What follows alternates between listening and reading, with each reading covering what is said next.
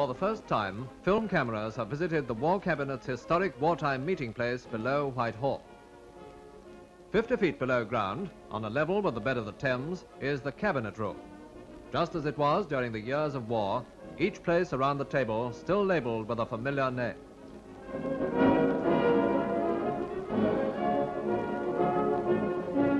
A bust of our great war leader himself occupies a place near the map room, from which the whole course of the war, on every battlefront, could be followed from day to day.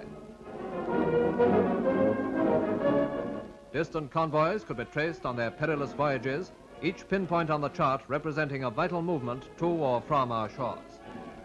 In another place, plane losses could be calculated hour by hour as the tide of air warfare ebbed or flowed. And so, to Mr Churchill's own room, the place from which so many times his words of shining inspiration and courage went forth to the world.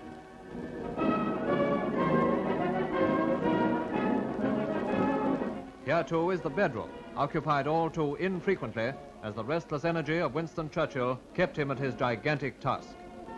In these deserted rooms remain memories of dark but glorious days, and above all, of the spirit which triumphed in our finest hour.